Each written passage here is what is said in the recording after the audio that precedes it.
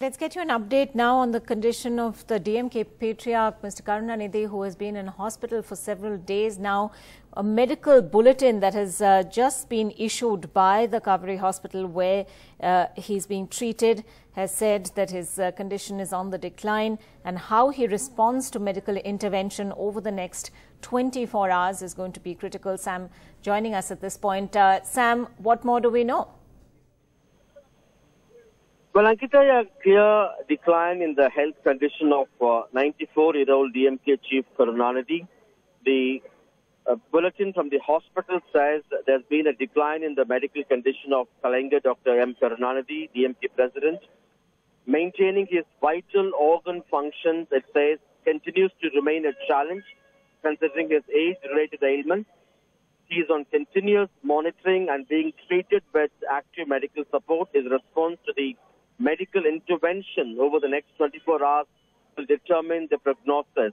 It's not saying anything about what exactly has led to the decline in his health condition, but since morning we have been receiving information from hospital sources and family sources that Dr. Karunanidhi suffered jaundice and liver-related ailments, and he also suffered acute breathing difficulty this morning. And this was also, in a sense, formally announced by the Tamil Nadu Congress President Tirunavukkarasar, who, after meeting the family members of Karunanidhi, briefed the media.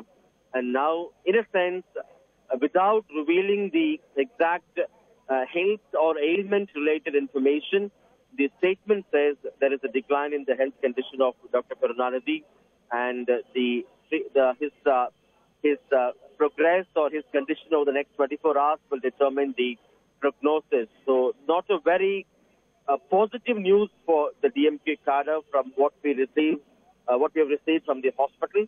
As we speak now, around 200 to 300 party cadre are already gathered outside the hospital. And this morning there were concerns soon after Kanimoli, Karunanidhi's young daughter, visited the hospital quite early than her usual time. And sources in the family said he suffered breathing difficulty and is also fighting what they call liver-related function problems and jaundice.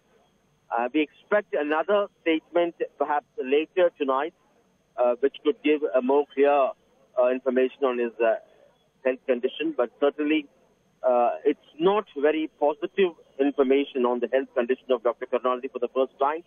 It's the 10th day he is in the hospital. He was originally treated for urinary tract infection and fever. Later, last Friday, he suffered a severe drop in his blood pressure, after which he was brought to the hospital. And immediately after a couple of hours, the hospital bulletin said that blood pressure dip has been stabilized with medical intervention. And the last bulletin we received from the hospital earlier was on the 31st of July, where they talked about the need for extended period of hospitalization and how the liver was altering in its function. And now we received the latest statement that his condition is declining.